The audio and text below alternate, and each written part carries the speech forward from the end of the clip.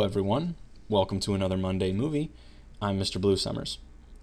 So this week I've noticed a lot of questions coming up on the forums in response to the Dominance War, where users are trying to create their characters, and once they're done modeling and setting up their UVW maps, the question becomes, how can I extract an ambient occlusion map from my object and use that as a layer in my texturing process?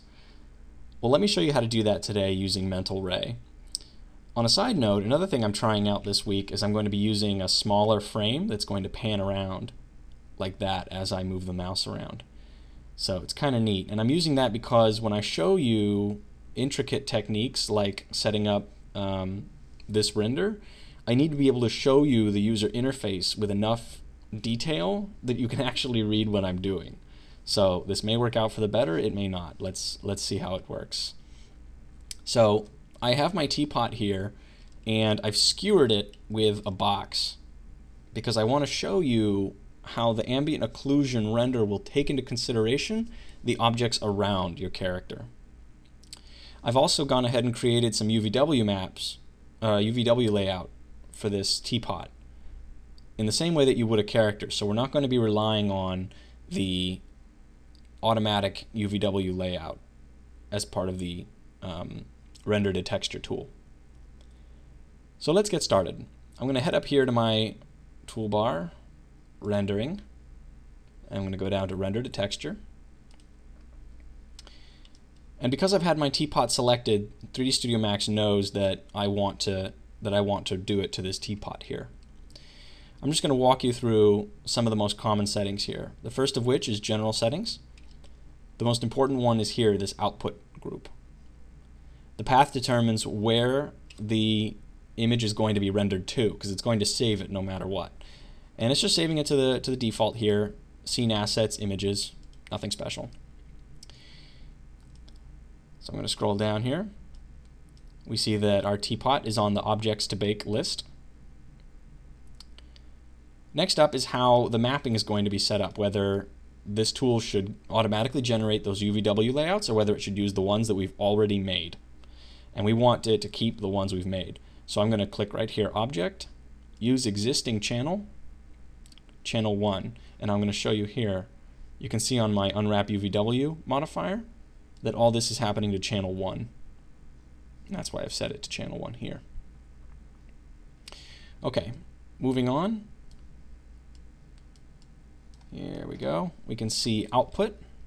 This is where we're indicating to the render to texture tool exactly what we want from it. We want an ambient occlusion layer. I'm going to go ahead and delete this and show you how I made it. I clicked on add, and then this modal dialog here pops up, and I tell it ambient occlusion, Mental Ray, add elements. And now it's going to create for us an ambient occlusion pass. So I'm going to keep scrolling down here. Now, where do we want it when we're done? We want it in the diffuse color slot so we can actually see what it looks like in the viewport. Now, if you don't see this, the reason is because down here, I'm just going to show you this really quick and then we'll jump back up.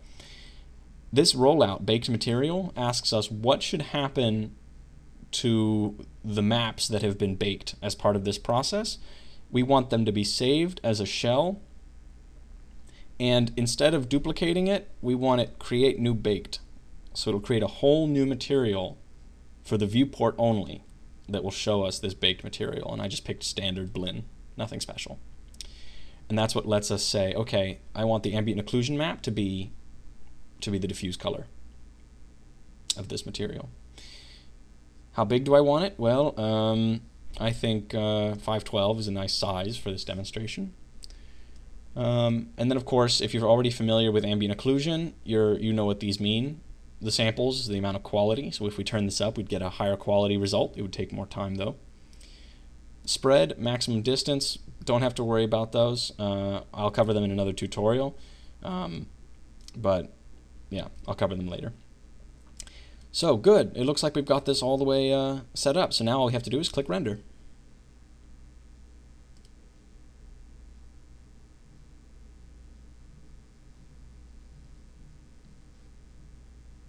Cool, looks like it's done. So we've rendered out our teapot here, which you can see, and I'm just kind of scrolling around to show you. I'm going to close this out, and I'm going to close our render to texture dialog. And now in the viewport, you can see that our teapot has a texture applied to it that looks an awful lot like ambient occlusion. And if I move the skewer, you can even see where the skewer is casting a shadow into the object. Isn't that awesome? Now this is only in the viewport. You're not going to see this when you render the object. Let me show you. In the material, if I use my eyedropper tool and I pick my teapot, or you could pick your character, you'll see that in the renderer it's using the old original material, which was that standard gray. But in the viewport, it's showing me the baked material. Very cool. So if I go into Photoshop and I go to File, Open, I can now open the ambient occlusion map that we just rendered.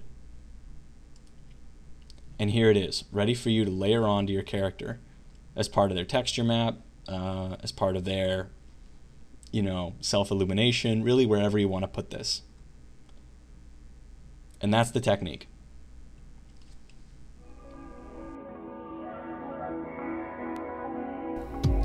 Thanks for tuning in to another Monday movie. You can find all of my Monday movies, as well as tutorials, resources, and downloads at my website, www.mrbluesummers.com.